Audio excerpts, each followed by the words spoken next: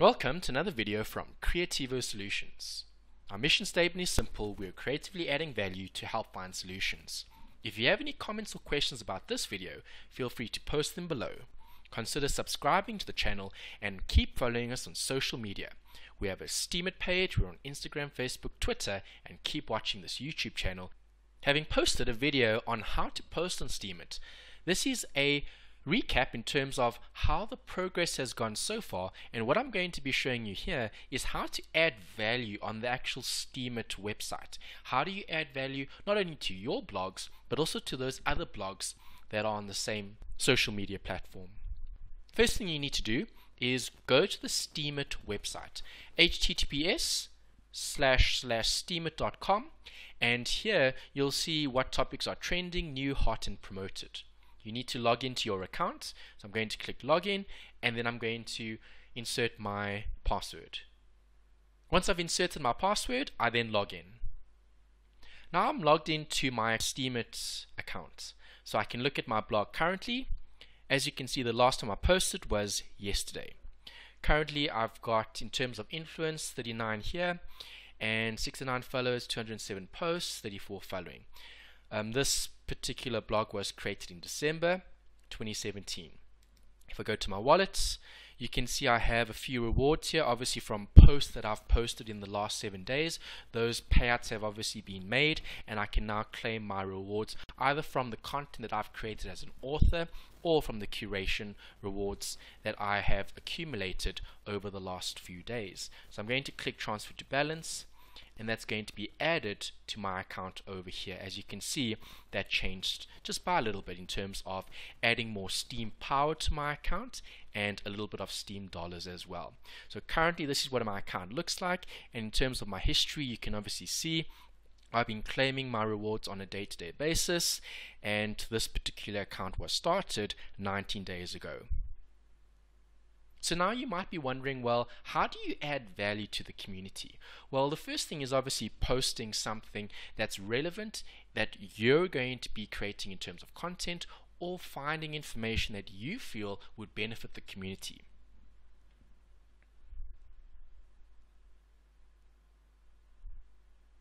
Right now I'm going to go to my blog, and here you can see in my blog I've obviously posted. I'm going to first check if there are any comments from, or replies rather, to the comments that I had posted yesterday. So if I go to the replies tab, I'm going to see all the replies here for the different comments I had posted. Here I've got a reply from Nino Brown that said, "Thank you very much for my comment," and homework submission. This was one of the blogs that I had also commented on. They said, "Welcome, thanks for reading," and here they said, "You're most welcome, stay tuned for the next part." There's no comment or reply there, and those I've already responded. So when looking at this particular tab, you'll see in the replies section, these are replies that you've received recently over the last 24 hours, depending on how often you're actually checking your account. So I haven't checked this account for the last 24 hours, so 16 hours, 17, 18 hours I've obviously commented here, and I've got some feedback. These ones I have commented because there's a reply, a response here in the actual replies tab. So what I'm going to do is I'm going to quickly go to these posts, and I'm going to respond just by maybe showing my appreciation for them having commented or replied to what I had said on their blog. So let's have a look at the first one. I'm going to open this in a new tab. So the first one, this is obviously a new account, only with 25 influence. They've upvoted my comment. This was an account looking at how the rich get rich, the value of access into a B quadrant. So if you've been following any of Robert Kiyosaki's books, you would have seen he has this formula that they describe. I would recommend you search, just Google it, and you can learn more about that. So I thought this was quite an interesting post. It's quite short, just to support someone who has started a Steemit account. I chose to post something in support of their blog, so that helps add to the community. So in terms of Nino Brown's account, he responded by saying thank you very much. So I'm just going to upvote that just to show my appreciation and supporting someone on the community. And as you can see, my vote currently counts 1 cent towards the Steemit blockchain and Steemit as a social media platform. And I'm going to click a reply here and say thanks for the reply.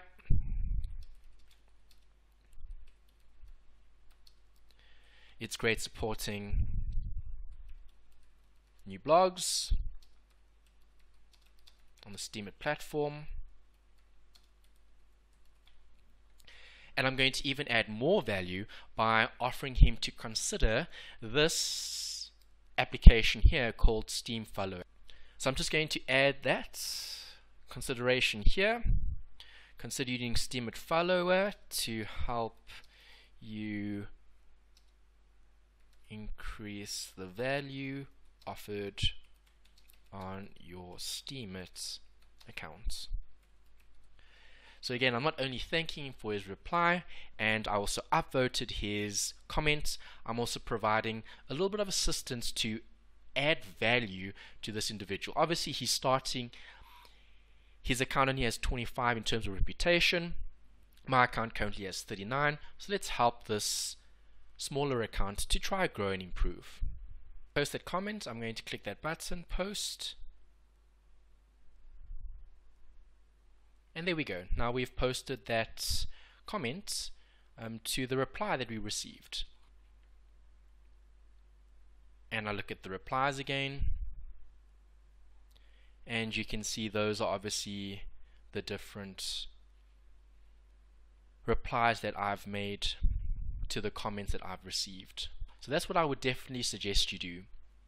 Each and every day, we're logging into your account. If you have been posting comments on the posts of any of the other individuals in the community, I would definitely recommend you look at the replies and either thank them for the reply if you were asking, let's say, a question and they responded, or I would provide more value by continuing the conversation if that is required, depending on what the actual comment is. That's definitely something that I would recommend you do on a day-to-day basis. What I'll also look at doing in order to create more value on the community is, in terms of my blog, I would look at different categories. So for example, I would look at the category accounting as one of the tags. And in this particular tag, what's trending currently, I can see someone has posted something recently 11 hours ago, and this is looking at tax accounting for witnesses. Is there anything else? 3 days ago, 6 days ago, 11 hours. Okay, so this is looking at, this is a university, New York University, Stern MS in accounting admission. That's obviously in a different language, which I can't really respond because I'm obviously dealing in English, so that will be difficult for me to read and interpret the information in order to provide some value. This was from 2 days ago, 2 days ago. A lot of these are my posts because I've created content relating to accounting that I've shared with this community. So this was the most recent post in this particular tag, trending in accounting, and this is looking at tax accounting. So I would look at this blog and see, well, is there any way that I can maybe add more value to this particular post? Looking at this account, you can see this account belongs to some guy 123, and they have 67 reputation. So their reputation is a lot higher than what my reputation is currently on the Steemit social media platform. Accounting for your Steem witnesses. There's an image, there's a disclaimer here. Please do not consider this legal tax advice. Consult your accountant or tax lawyer for the correct information in your jurisdiction. Obviously, Steemit can be used internationally, so you do need to obviously consult your tax practitioner for the best advice regarding taxes and paying taxes for the benefits that you receive through this particular platform. So they've given you some information here about companies in the US and the UK. And I'm reading through the information here. They talk about some requirements in terms of Microsoft, the SQL client, keeping records, queries. using the query. So this looks very technical. For someone with a background in IT or programming, I think they would find this a lot more useful. And remember, this post was aimed at the witnesses. So witnesses are individuals on the Steemit platform which have a much higher capability in terms of being able to program and contribute to the platform to make the platform better. If I look at that Steam follower website again, www.https, the steamfollow.com site, you can see here you can actually vote for an individual from the Steam platform as a witness. If I should show you what the witness looks like here, and let me also open up his account, you can see witnesses have very high influence, and generally they have some sort of background in terms of programming or development, so they're actually capable of adding more value to this particular social media platform. And you can actually vote these accounts up should you support them. So I've voted this account, I've voted that account, I've voted that account, and I've voted that account. So I've voted 4 accounts up in terms of accounts that I believe would be able to help add even more value to the Steam social media platform. So that's what I've done here. And you can obviously upvote this individual's account. This individual has 61 in terms of reputation. There's a little bit of a description there. They've got a certain amount of followers, posts, and they're following 80. And they're obviously responsible generally for the creation and maintenance of this Steam follow. So they've created this on the blockchain technology based on Ethereum that allows individuals to make use of this decentralized social media platform. You can see they've posted 2 hours yesterday, and you can see generally their posts are related to the daily Steam and Steam dollars price report. So it's looking more at information regarding the cryptocurrency which is used on the social media platform. So that's a witness. A witness is someone with very high level in terms of reputation and experience from having participated on the Steemit community social media platform. So that's what this tax accounting for witnesses blog is primarily focused on, those witnesses. So that would be the audience that would generally be reading this information.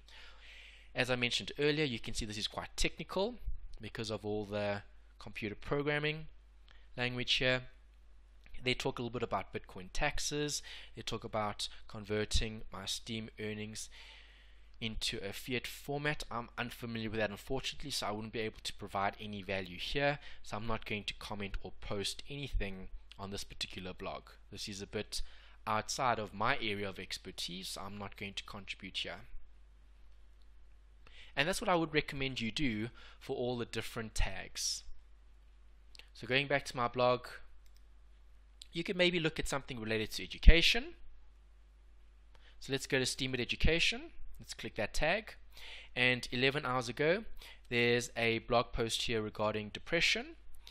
I don't really like commenting on more negative things, so depression to me sounds quite negative, so I'm not going to actually read that post. It's not a post that I actually want to read and maybe add value. Here this says let's talk about renewable energy. That sounds quite interesting, so I'm going to open that blog. Let's talk about renewable energy. Number 1, looking at hydropower. This individual has a reputation of 55. They've obviously written quite a bit here regarding renewable energy and hydropower specifically. So I'm going to read through this information here. They talk about harnessing power. Obviously energy is important for human beings to live sustainably, and we need to find cleaner ways of producing energy. And they're obviously looking at hydropower here. So that's important, regeneration of electricity. They're obviously talking about other areas as well, sunlight, solar, wind. Hydropower is what the focus is generally here in this particular blog post. There's a few questions here to consider. Main objective is to explain or answer the following before the end of this article. So those are the 3 areas that they're going to be addressing. What is hydropower? How does a hydropower plant operate? How does harnessing hydropower affect us? There's a nice image here with credits Then again, reading this information. Okay, so I am familiar with hydropower. It's definitely looking at moving water that would drive turbines in order to produce electricity.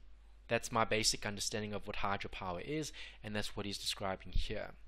Then he talks about some history, so background information. You can see there's another image here regarding these very old systems of producing electricity where water would then turn that turbine, which would be powering a generator to produce electricity. So that's quite fascinating.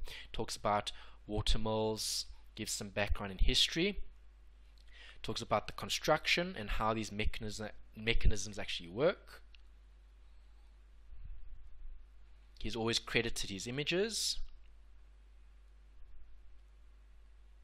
and he's provided some information about hydropower now. So looking at more recent information, I click that link here, electrical generator, and that takes me through to Wikipedia. So you can see he has links in his actual post, which is great. Let's go back and let's continue going down his post. A lot of history here, which I'm not really interested in reading the history. I would like to know more about what does hydropower look like in the current state. I think that's more fascinating. That's what I'm actually trying to find. I know what hydropower is. I've got a general idea. I want to know, how has hydropower changed in more recent times? So this is looking at power generation and conversion. How does hydroelectric dam operate? So that's the diagram describing that.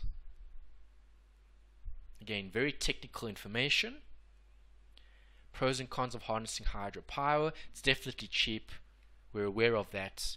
It's definitely a form of green energy. It's clean. That's great. He talks about that. It does not release CO2.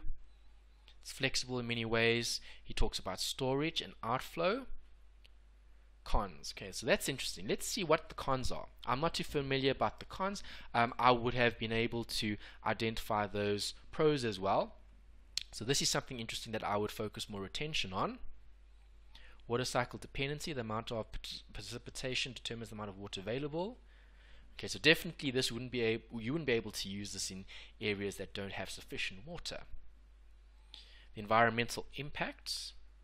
Okay, that's an interesting one. That takes the conversation a bit further in terms of we spoke about hydroelectricity as being a cleaner way of producing electricity, but there are also environmental effects, because if we're using the power of water, you're obviously going to be looking at dams and rivers, and by creating these hydroelectric power plants near these rivers and dams, that is going to affect the environment and the ecology, the natural ecology in the area.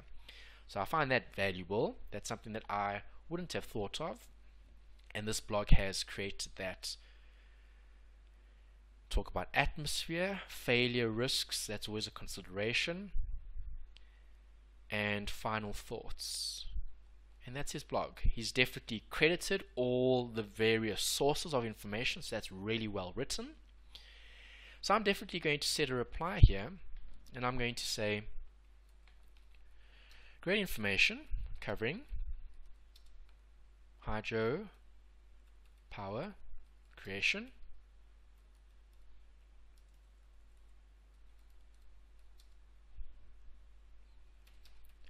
I had a general idea of what hydropower was or is.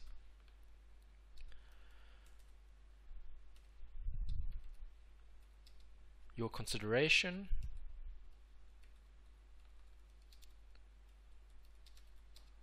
for the disadvantages was really interesting to read.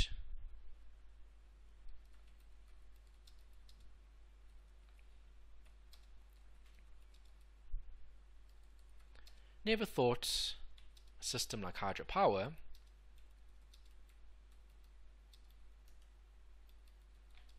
could have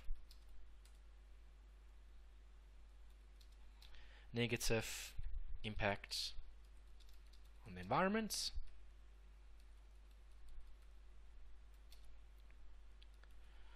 but as highlighted,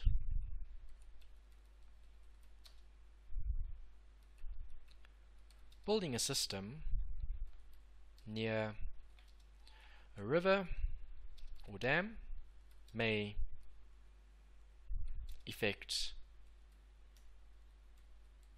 the natural ecology. Thanks for the great information.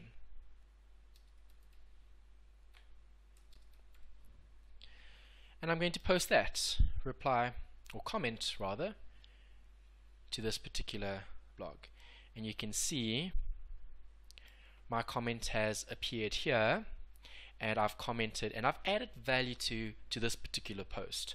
So hopefully with more comments and with more upvotes, this blog will become more and more popular, and that benefits everyone in the community. Let's also upvote this particular blog post and support good content. And that's what I would recommend you do, is find areas that you're interested in.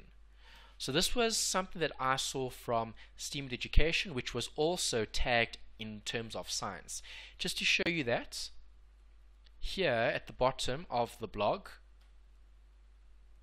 you can see what the 5 tags are. So they've tagged science, STEAM, STEM, Steemit Education, Philippines, and TIL Philippines. So that's probably the area where this individual is located, perhaps, but those are the tags that they have chosen to use when posting this blog to the Steemit social media platform.